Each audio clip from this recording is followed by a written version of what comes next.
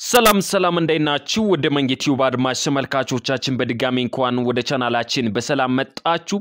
ለዛሬም በእናንተ ውድ አድማጮቼ ጥያቄ መሰረት ለBSc ነርሲንግ እና ባችለር ሳይንስ ኦፍ ፐብሊክ ሄልዝ ወይም ለኤችኦ ተማሪዎች ትምህርት ሚኒስቴር ለሚመረቁ ተማሪዎች በሙሉ identified competency focused area and core courses for national examination ለኤግዚት ኤግዛም ለፈተና ዝግጅት የሚደረግባቸውን ኮርሶች ማሳወቁ ይታወቃል እንደሚታወቀው በፊት ላይሰንሰር ኤግዛሚኔሽን ወይም COC የነበረው ከ2015 ዓመተ ምህረት ተመራቂ ተማሪዎች ጀምሮ ናሽናል ኤግዚት ኤግዛም ተብሎ መቀየሩ ይታወቃል በመሆኑም በእናንተ ውድ አድማጭ ተመልካቾች አማካኝነት ምን ኮርሶች ነው ማንበብ ያለብን ብላችሁ በጠየቃችሁኝ መሰረት ለBSc ነርሲንግ እና ፐብሊክ ሄልዝ ተማሪዎች ከጤና ሚኒስቴር ሙሉ መረጃው ደርሶናል ከናንተ የሚጠበቀው ለቻናላችን አዲስ ሆናችሁ ቻናላችን ሰብስክራይብ እና የደወል ምልክቷን በማብራት ሁሉ ጊዜ የምንለቃቸው ፈጣንና ተአማኝ መረጃ እንዲደርሷችሁ ማድረግ ትችላላችሁ የቻናላችን ቤተሰብ ሆናችሁ የምንለቃቸው ቪዲዮዎች ብዙ ሰው ጋር እንዲደርስ ቪዲዮውን ላይክ በማድረግ ጀምሮ በተጨማሪም ኮሜንት መስጫ ቦታው ላይ ሐሳብ አስተያየታችሁን አስቀምጡ ይያልኩኝ ቀጥታ ወደ ዛሬው ቪዲዮ ወስዳችኋለሁኝ መልካም ቆይታ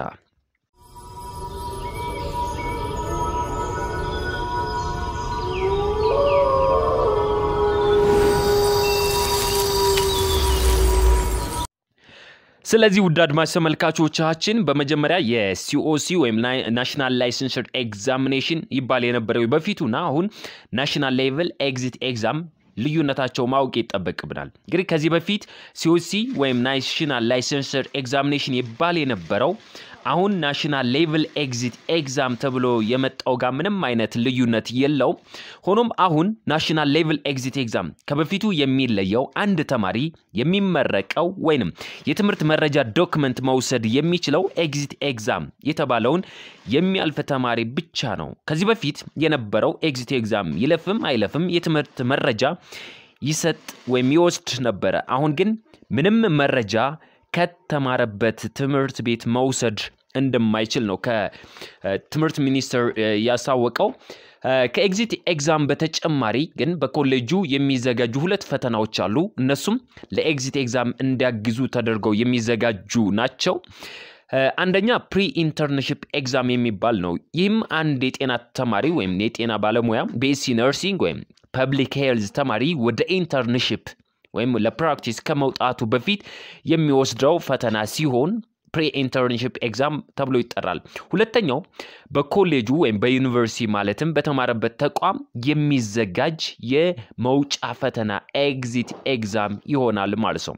ይህ ማለት ደግሞ አንድ ተማሪ ከመመረቁ በፊት 3 ፈተናዎችን ማለትም ፕሪ ኢንተርንሺፕ በኮሌጁ ወይም በዩኒቨርሲቲ በሚማርበት የሚዘጋጅ እና በናሽናል ሌቨል የሚዘጋጅ ፈተና መውሰድ ይጠበቅበታል ማለት ነው በ2015 እንደ ሀገር አቀፍ ናሽናል ሌቨል ኤግዚት ኤግዛም የተባለው ከጤና ዲፓርትመንት በተጨማሪ ሶሻል ዲፓርትመንት በሙሉ የሚያጠቃልል ይሆናል ከዚህ በፊት ሶሻል ዲፓርትመንት ኤግዚት ኤግዛም አይወስዱም ነበር ነገር ግን በ2015 ዓመተ ምህረት የትምህርት ሚኒስቴር እንዳሳወቀው ሁሉም ሶሻል ዲፓርትመንት ጨምሮ ኤግዚት ኤግዛም በናሽናል ሌቨል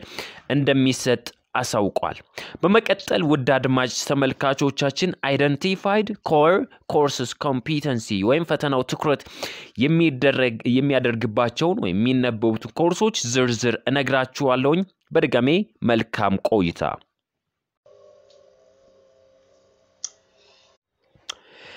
በመጀመሪያ በBSc ነርሲንግ ተማሪዎች ማንበብ ያለባችሁን ነገሮች እነግራችኋለሁኝ በደንብ ተከታተሉ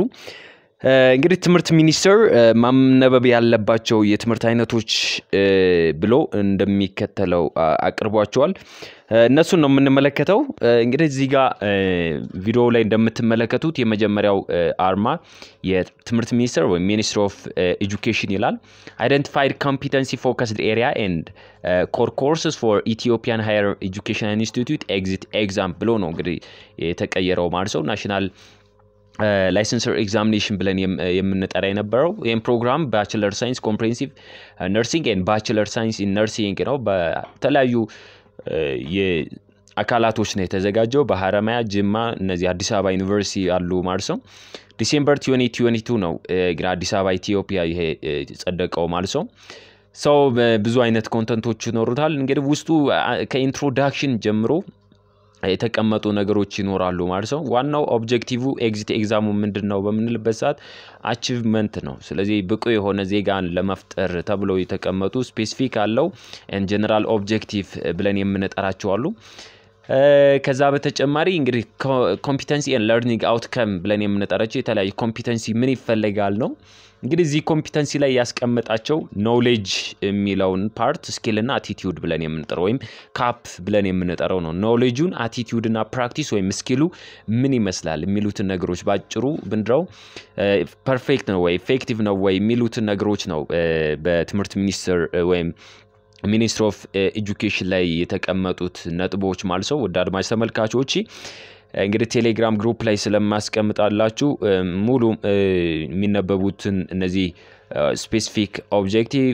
ጀነራል ኦብጀክቲቭ ኢንትሮዳክሽን ጨምሮ ማንበብ ትችላላችሁ ዲስክሪፕሽን ቦክስ ላይ ወይም ኮሜንት ቦክስ ላይ አስቀምጥላችኋለሁ ማለት ነው ስለዚህ እነዚህ በሙሉ እንግዲህ የተቀመጡ አቅጣጫ ነጥቦች ናቸው የተዘጋጀበት ማለት ነው ካታጎሪ ያለው ኮርሱ ፕሮግራም ወደ 5 ካታጎሪ ፔሸንት ኬር ፕሮፌሽናሊዝም ስኮላርሊ ነርሲንግ ሊደርሺፕ ማኔጅመንት ኤንድ ሄልዝ ፕሮሞሽን ዲዚዝ ፕሪቨንሽን ብለው ነው የተዘጋጁት ማለት ነው 5 ናቸው ከነዚህ ውስጥ 13 ሞጁል ወይም ኮርሶችን በቀላሉ አቺቭ ማድረግ አለባቸው ከቨር መድረግ አለበት ተብሎ የተቀመጡ ናቸው እንግዲህ እዚህ ጋር እንደምትመለከቱት ሊስት ኦፍ ቲም ሊስት ኦፍ ሞጁልስ ሞጁል ኮርስ ክሬዲት አወር የተቀመጡ ነገሮች አሉ የሚይዘው ለምሳሌ የመጀመሪያ የሚለን ፔሸንት ኬር ነው ስለዚህ ፔሸንት ኬር ላይ የመጀመሪያው ፓርት ላይ ፋውንዴሽንስ ኦፍ ነርሲንግ 1 ይላል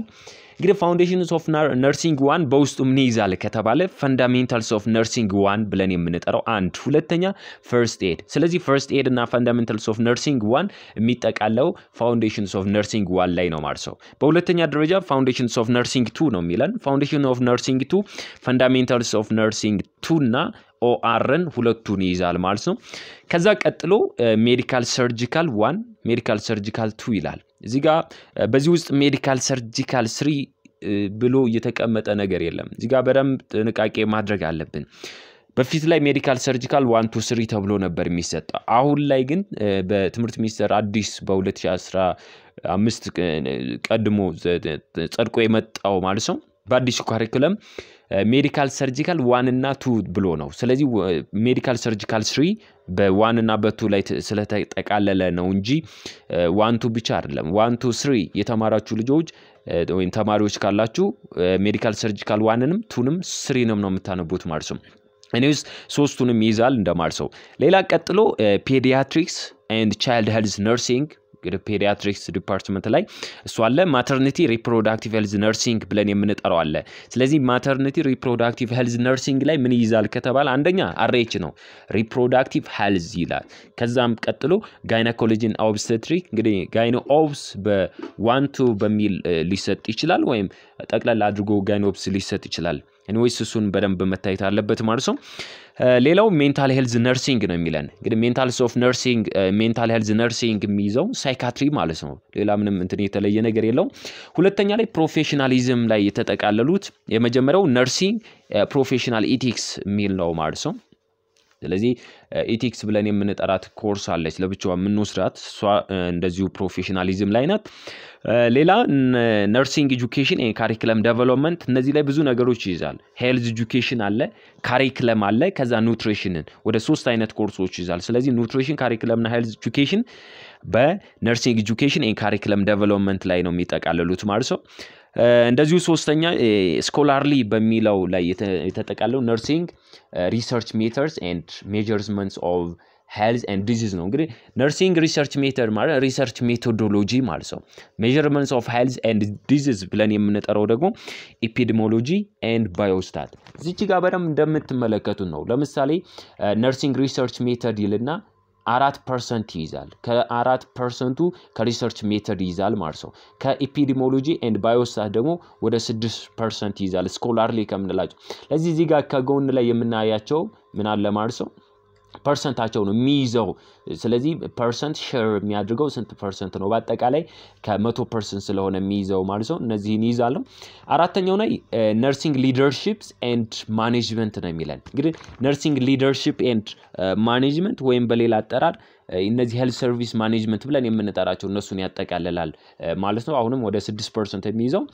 ሄልዝ ፕሮሞሽን ኤንድ ዲዚዝ ፕሪቨንሽን ላይ እንግዲህ ሄልዝ ፕሮሞሽን ዲዚዝ ፕሪቨንሽን ምን ይዛል ከተባለው በውስጡ CDC ነው ኮሙኒኬብል ዲዚዝ ኮንትሮል ስለዚህ ከዚህ ውስጥ ወደ 4 የሚሆኑ ፐርሰንት የሚይዝ ጥያቄ ይኖራል እንግዲህ እንደምትመለከቱት በአጠቃላይ 13 ኮርሶች ይኖሩታል ማለት ነው ከ13ቱ ኮርሶች ተደምረው ከ100% ምን ማድረግ አለበት ሼር ያድርጋል ማለት ነው እነዚህ ነው የመጀመሪያው ቤሲክ ነርሲንግ ተማሪዎች የምትፈተኗቸው እነዚህን ይሆናል ማለት ነው ስለዚህ እዚህ ላይ ብቻ ነው ትኩረት አድርገን መስራት ያለብን ማለት ነው በደንብ ስናነብም ደግሞ እነዚህ PDF ቤዝድ ሳይሆን ቡክ ቤዝድ ቢሆን ተመራጭ ነው መጽሐፎች ሪሰንት አዲስ የወጡ መጽሐፎች ካሉ እነሱን አዳዲስ መጽሐፎች ላይ ትኩረት በማድረግ ፓወርፖይንት ከምናነብ ወይም PDF ከምናነብ ይልቅ መጽሐፎችን ማንበብ ልምድ ቢኖረን ሞሮፍ ጥያቄዎችን ለመመለስ ያግዘናል ማለት ነው ስለዚህ ውድ አድማጭ ተመልካቾች የBSc ነርሲንግ ተማሪዎች የመጀመሪያው ፓርት ይሄን ይመስላል ማለት ነው ቀጥሎ ለፐብሊክ ሄልዝ ዲፓርትመንት ላይ የሚወጡ ጥያቄዎችን ትኩረት የሚያደርግባቸው ነጥቦች እንነጋገራለን አሁን በድጋሚ መልካም ቆይታ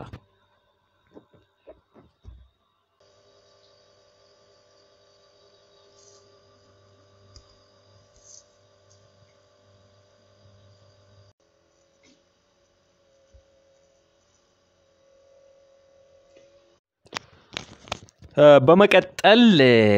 ውድ አድማጭ ተመልካቾቻችን እንግዲህ አይደንቲፋይድ ኮምፒተንሲ ፎከስድ ኤሪያ ኮርስስ ፎር ናሽናል ኤግዚት ኤግዛሚኔሽን ይሄ ደግሞ ባችለር ሳይንስ ኢን ፐብሊክ ሄልዝ ነው ይሄ ደግሞ ለኤችኦ ተማሪዎች ነው ኖርማሊ ደብረ ማርቆስ ዩኒቨርሲቲ አጸዳለ በሚባል ፕሪፔር የተደረገ አሁንም ይሄም የአፕዴት የሆነው ወይ ፐብሊሽድ የሆነው በ2022 ዲሴምበር ላይ ነው አዲስ አበባ ኢትዮጵያ የተዘጋጀ ነው ተመሳሳይ ናቸው ኖርማሊ የሚይዛቸው ከነርሶች ጋር ማለት ነው ለዚህ አሁንም ከኢንትሮዳክሽን ጀምሮ የተቀመጡ ነገሮች አሉ ሜን ኦብጀክቲቭ አለ ስፔሲፊክ ኤክስፔክትድ ፕሮፋይልስ የምንላቸው አሉ ከግራጁዌት ኮምፒተንሲዎች አሉ ለዚህ ከነዚህ ኮምፒተንሲዎች ምን ይዛል እንደተለመደው ኖሌጅ ፓርት ይዛል ማለት ነው ዕውቀትን ቤዝድ ያደረገ ማለት ነው ከዛ በተጨማሪ እንግዲህ ስኪል ወይም ፕራክቲስ ብለን የምንጠራቸው ምን ስኪልን ቴስት ያደርጋል ማለት ነው ወይም አቲቲዩድ ስለዚህ ሶስት ነገሮች ነው ማለት ነው አቲቲዩድ ስኪል እና ኖሌጅን በቀላሉ አሰስ የሚደረግበት ፓርት ነው ማለት ነው ለርኒንግ አውትካም አለ ስለዚህ ከዚህ ምንድነው መሆን ያለበት ብለን የምንጠራቸው ነገሮች እንደዚሁ ይዛል ማለት ነው ብዙ ነገሮች ነው ውስጥ ላይ በዝርዝር መልክ የተቀመጡት ሌላው ካታጎራይዝድ ኮርስስ ኦፍ ፕሮግራም ኢን ቲም ነው በቲማቸው እንግዲህ ካታጎራይዝ ሲሆኑ ሁለት ቲሞች አሉ ሜጀር ክሊኒካል እና ፐብሊክ ሄልዝ የሚባለው ማለት ነው በክሬዲት ወደ 28 ሜጀር ክሊኒካል 24 ደግሞ ፐብሊክ ሄልዝ ይዛል ማለት ነው ፐርሰንት ደረጃ ሜጀር ክሊኒካል ወደ 53.85% ሲይዝ 46.15 የሚሆነው ከ100% ማለት ነው የሚይዘው ፐብሊክ ሄልዝ ነው ማለት ሲደመር ወደ 100% ይሆናል ማለት ነው ስለዚህ ሁሉም ቦታ ላይ ሜጀር ክሊኒካልም ፐብሊክ ሄልዝም ምን ያድርጋል ማለት ነው ምንድነው half እንደማለት ነው 50 እንደማለት ነው 53 እና 46 ማለት በጣም ተቀራራቢ ነው ለዚህ ሁሉም ላይ ትኩረት መድረግ አለባቸው ነው ስለዚህ ወደ እነዚህ ሁለት ቲሞች ላይ 15 የሚሆኑ ኮርሶች ሊስት አላቸው ማለት ነው ስለዚህ እስከ 15 የሚሆኑ ናቸው የመጀመሪያው ክሊኒካል ሜጀር ክሊኒካል ቲም ከሚለው ላይ መጀመሪያ ላይ የሚይዘው ኢንተርናል ሜዲሲን አለ ሰርጀሪ አለ ፔዲያትሪክስ ኤንድ ጋይናኮሎጂ ኤንድ ኦብስቴትሪክ ብለን የምንጠራው ነው ስለዚህ እነዚህን አራት ነገሮች ይዛል ማለት ነው ሜጀር ክሊኒካል ፓርት ያ ማለት ወደ ሆስፒታል ላይ